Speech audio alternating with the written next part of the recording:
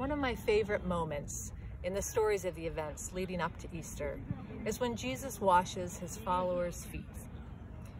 They lived in the desert, so it was dusty and sandy, and it was common in that time for people to gather a wash bin and some water and wash their feet when they entered someone's home. It was a dirty, everyday kind of a job.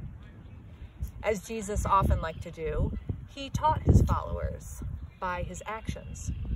So on the evening before he was to be crucified, when he was gathered at the Last Supper with his disciples and followers, he gathered a wash bin and began to fill it with water. And he said he wanted to wash his disciples' feet.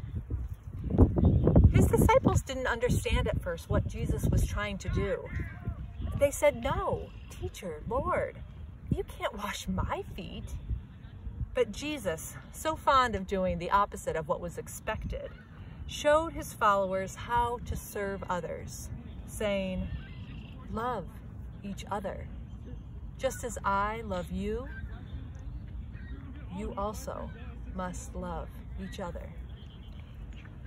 Today we aren't washing our feet every day, but we are doing a lot of hand washing. Whenever we come into our home or many times throughout the day, we are washing and washing our hands. What would it be like to share this act with others? Gather a bowl and a pitcher of water, or go to the sink together. Bring soap and a towel. If there are others in your household, you can share the practice of washing hands together.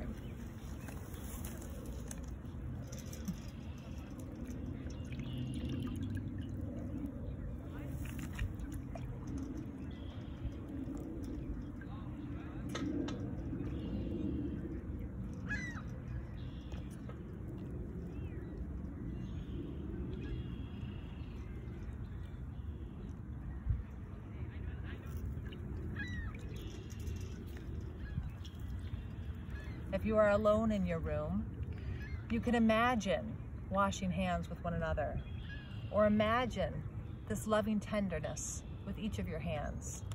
Imagine if Jesus was washing your hands.